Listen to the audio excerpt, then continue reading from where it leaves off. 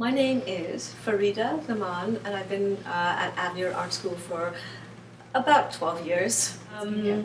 Yeah, with Pete it was abstract art. With Lydia the same. Um, it was open studio type courses. And with Satko it was more of, I did a watercolor workshop with him, and I did an abstract art workshop with him in the summer. Because the instructors are absolutely fantastic. They all they're specialists in the area that they teach, and you just learn so much by taking these courses. I'm a professional artist myself, and it's almost like refreshing things that I learned years and years ago, and learning new techniques that I wasn't aware of. Being an illustrator, fine art is something that I didn't specialize in, but I was always interested in, and it really allowed me to flourish in that area. It's basically, it is my life. Art and painting is my life. I spend most of my time when I'm not, looking after my family or traveling, painting and creating art and illustrating for various clients. Simply by driving past the school, and I had younger children then.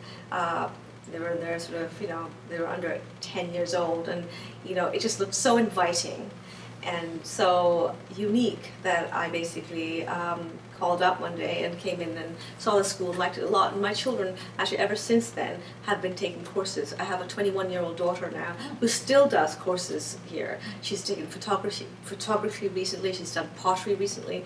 My son's done drama here. I mean, these kids have spent a lot of time at Avenue Art School. Well, I guess my work kind of segues into teaching, because I have years and years and years of experience, and I love painting as well, and because I illustrate for children, I do publishing, educational work, I do picture book illustration, and I've done workshops before as well, teaching how to illustrate picture books. It just made sense for me to do that here for children and teach adults as well, because there are a lot of people out there who have manuscripts and who would like to illustrate their own stories. And I'm doing this course called Painting from the Heart, which is a great way for a lot of women at a certain stage in their lives to explore their vulnerabilities, insecurities, and basically use that confidence that they acquire from painting as kind of boldly in other areas in their lives, in sort of decision-making skills, etc.